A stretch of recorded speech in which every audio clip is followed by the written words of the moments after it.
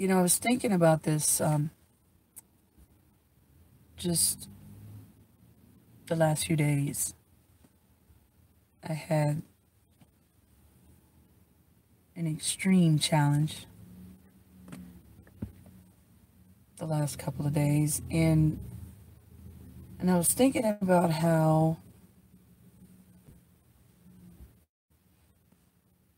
for the first time in a long time,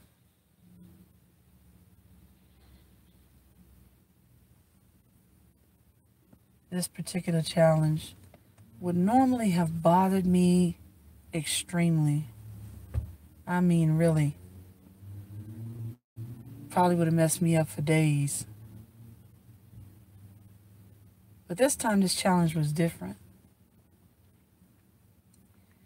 It was very different because the last couple of years,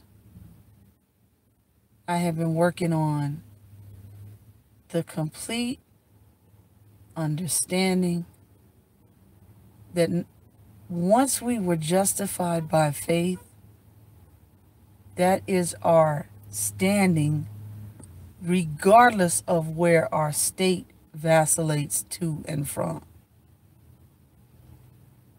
Because, we all have those days where we're riding high. It's what I call one of those great days where you wake up, you feel good, your hair lays right, everything seems like it's just in place. And there are other days when you wake up and your bones ache, something hurts, your hair won't lay right, you're running late for work even though you got up early, or maybe you got up late, you overslept, you hit the snooze button too many times. Whatever it is, things just aren't going right and aren't going well. You rush it, you think you got just enough time to make it, and there's an accident on the freeway or something. There's always something going on. So you have one of those days. But there's days that you wrestle more with your flesh than others. No matter what our state is, our standing in the Lord Jesus Christ remains sure, remains firm. And so the last couple of days, I was dealing with some mess. I wasn't bothered by the affliction in my flesh the way I normally would have been. Or I shouldn't even say normally, because it wasn't normal. See, because the devil is the one who tries to make you feel condemnation and guilt. It's not the Holy Spirit. Guilt, condemnation, and shame are all from the devil. And it took me a long time to learn that. I had the knowledge of it, but having the knowledge of a concept is not the same thing as utilizing it or walking in it. You might know how to cook a cheeseburger, but never do it. You might know how to make macaroni and cheese, but never do it. You might know how to bake a cake, but never do it. So once you start literally, I'm not going to even say applying, because I'm not applying anything. This has already been done in Christ. There's no application needed. Because that's another misnomer, like we're applying something. No, we're receiving the knowledge of the truth. And once I was able to receive the knowledge of that truth, you are no longer in bondage to sin.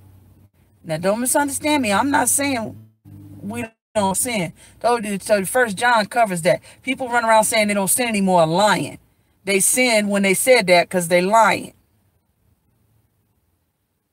But what happens to you is when you understand that your state, which vacillates from moment to moment, day to day, is not your standing, you will develop the attitude that you have no confidence in the flesh.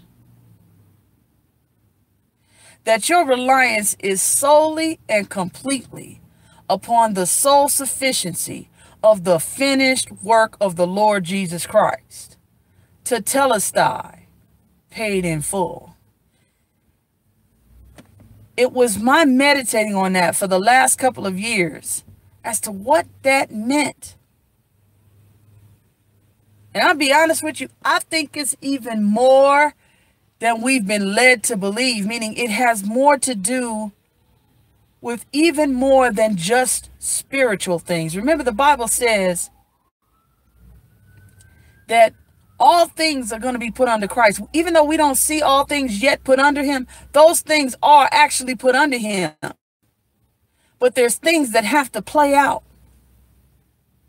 There's still things that have been prophesied that have to come to pass. But all things are already under his subjection.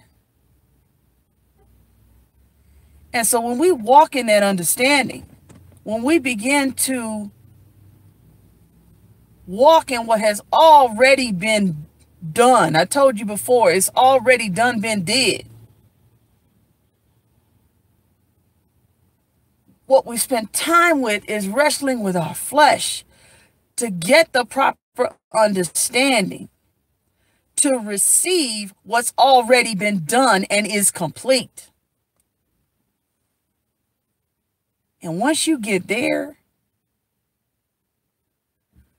you will have the attitude that you are unstoppable, not because of your strength. Nope. Not because of your flesh. Nope. Because of what the Lord has already done for you.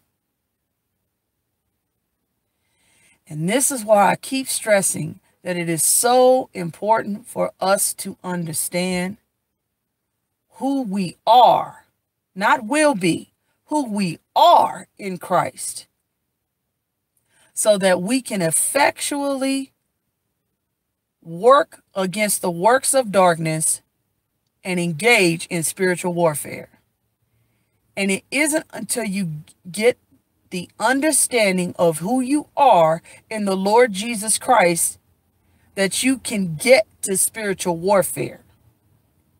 Because the devil has to try to get you out of the mindset or the mind of Christ to even begin to bring his weapons against you for them to be effective.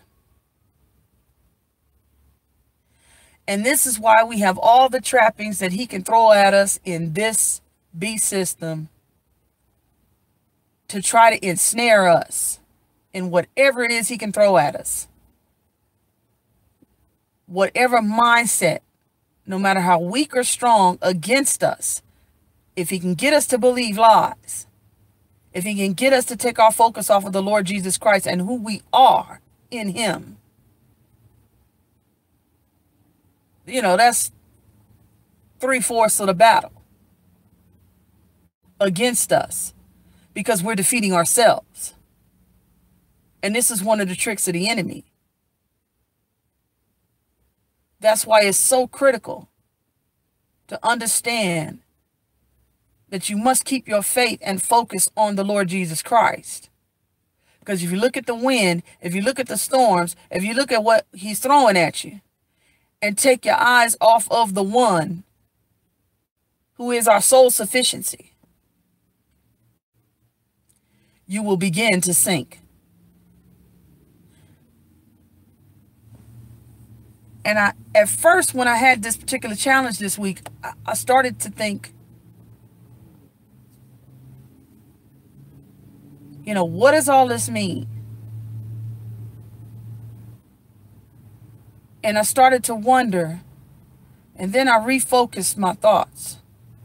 And I said, no, it's all of Christ.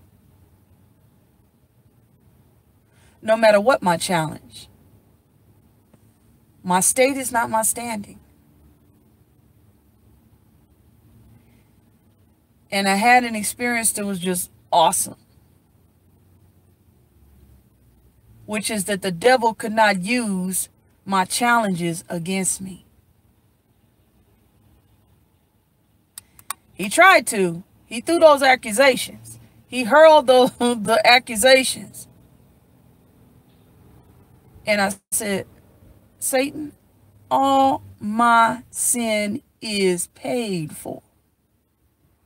Your accusation has no merit.